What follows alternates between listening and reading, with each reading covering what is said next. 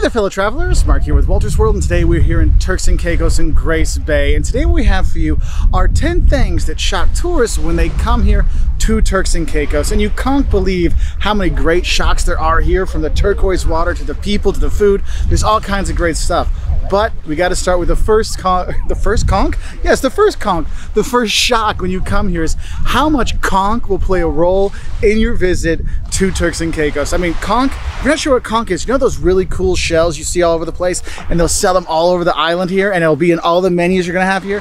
Conch, conch, and more conch. And also the number of conch puns you'll actually hear. It's unconscionable that I can't make more conch puns when I do this.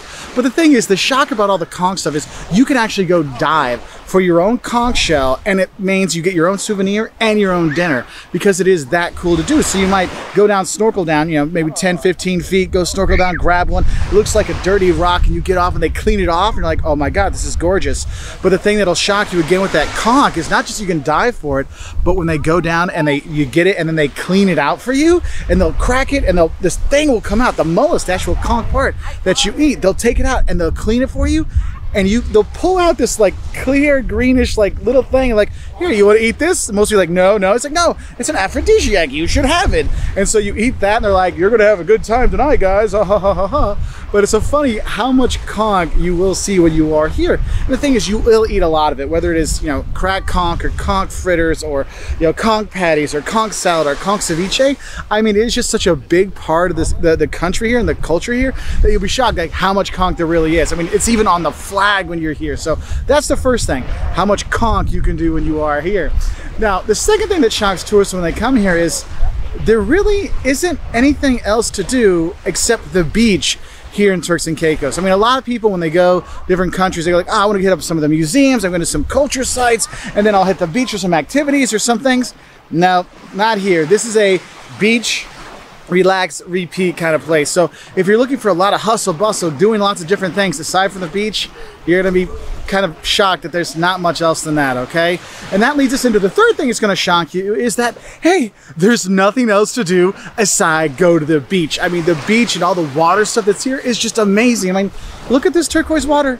It's gorgeous. Watching the sunset on it is gorgeous. You want to do stuff out here. Maybe you want to go snorkeling. They have one of the biggest barrier reefs in the world here. You can go snorkeling there. You can go scuba diving. You go to the coral gardens to see the fish there. I mean, right out here where those people are there, we go out there, there's fish swimming around. I mean, it's just really amazing when you're here. And there's other things you can do. There's parasailing, there's fishing, there's all kinds of cool water-based stuff. So if you want a beach, relax, repeat vacation, this place is shockingly perfect just for you. And the fourth thing that shocks some tourists when they come here is actually when you're on the beach, sometimes you actually get to see some of the dolphins, but there's one specific dolphins that the locals love more than all the other dolphins, and that's Jojo. I mean, he even gets his own postcards here, and he's gotten kind of lazy over the years, but you'll see him sometimes swimming around and stuff like that. So that's a nice little shock. So, oh, I can see some other like bigger things aside from little fish. Yeah, you can. And I guess that should lead into our next shock when we're here, is actually you also see these things called pot cakes. And they're not a thing, they're just the stray dogs that are here.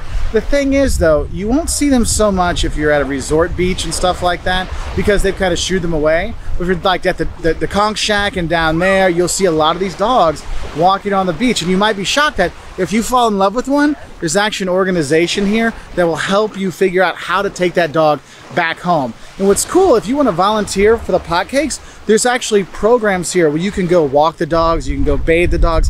Heck, you can take them to the beach. It's kind of shocking if you're missing, I mean, I'm missing my brig back home. I know Jocelyn is as well. We went in and played with their puppies and did some stuff with the dogs on the beaches and stuff like that. You can actually do that, which is kind of shocking. You're like, oh, I can get my dog fix as well. So I guess there is more than the beach. The beach stuff and then your dog fix. So we got that. Now, the next thing that shocks tourists when they come here is actually the sticker shock.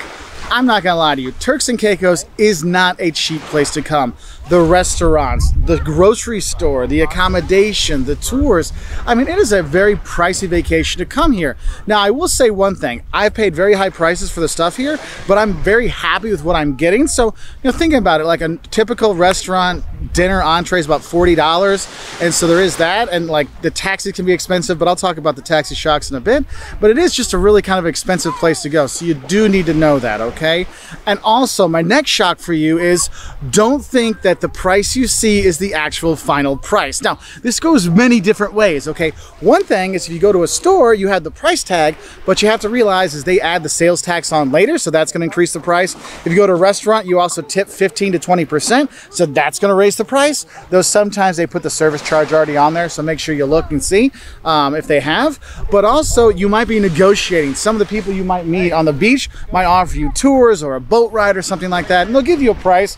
A lot of times you can negotiate those down. I mean, we did that for our conch tour, and it was a fantastic experience. We got it, you know, a lot less than what they originally started at, because the people on the beach, they get a commission on the sales, so that's why they're approaching certain stuff. But overall, all the tours we've done have been really cool, and again, like I said, prices are high, but they're well worth it. But one of the things that might also shock you about the prices is they actually use the US dollar here in Turks and Caicos, which is really nice. So you hit up the ATM, it just spits out dollars for you. The prices are all in dollars, so there's no trying to do the conversion, or it's not like, oh, we have the Turks and Caicos money and the US money and you can use both. No, it's just the US dollar here. Also, this is the British West Indies, so they actually speak English here as well, which can be shockingly easy for a lot of tourists, especially if you're coming from the US. I mean, you don't have to change the language and you can just use the money in your wallet. That's fantastic. I will warn you though, credit cards are accepted at the restaurants and hotels and stuff like that, but the taxis, maybe not. And I think I should probably tell you the shock about the taxis. And I think I'll put a lot of like driving shocks in there while we're at it. And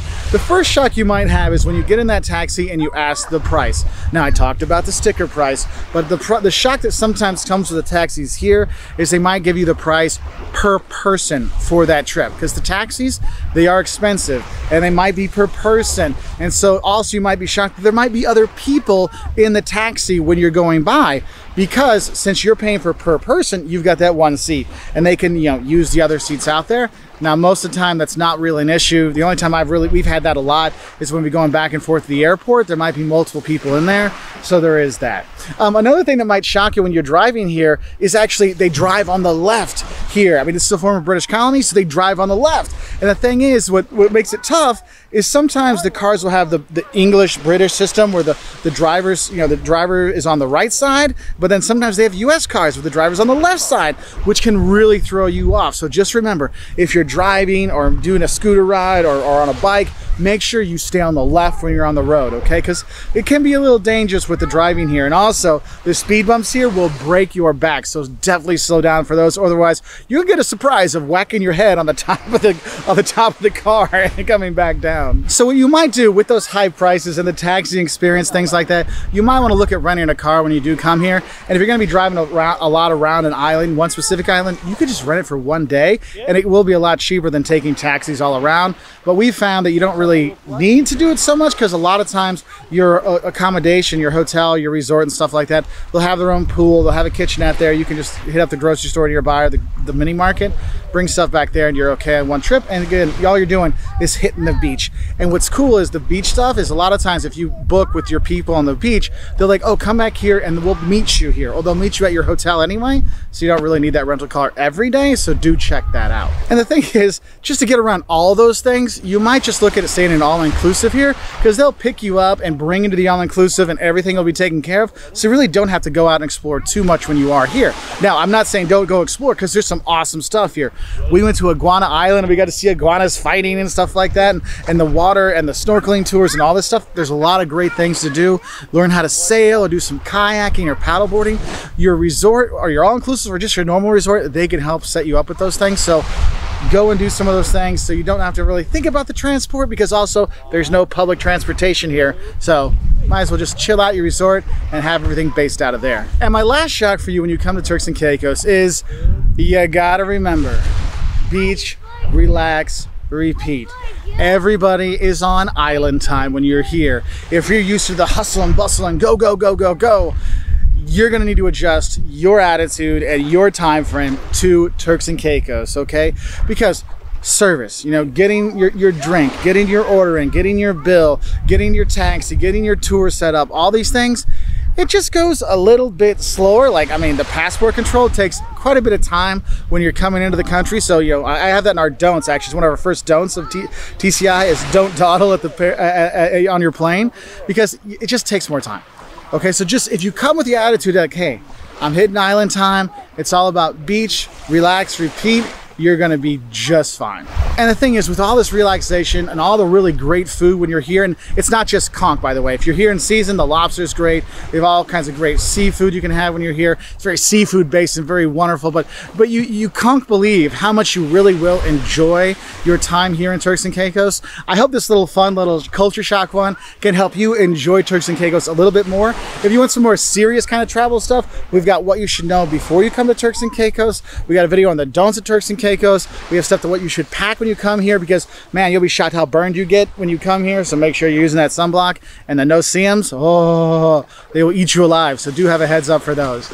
Anyway, if you want to learn more, hit that subscribe button, hit that notification bell, and we put out honest travel videos every Wednesday and Saturday to help other fellow travelers like you, like me, go and enjoy more of the world and enjoy more of the world and the cultures that are out there. So we'll say thank you to everybody. Don't forget to hit that like button. If you want to find us on other social media, we're on Twitter, Facebook, Instagram, YouTube, Pinterest, LinkedIn, all the big ones out there. You can find us at Wolters World. Also, we want to give a big shout out thank you to our patrons on Patreon who help make honest travel videos like this possible. If you want to help keep us making these honest travel videos, why not check out patreon.com/WoltersWorld to see how you can help out. Anyway, I'll say bye from here in Turks and Caicos.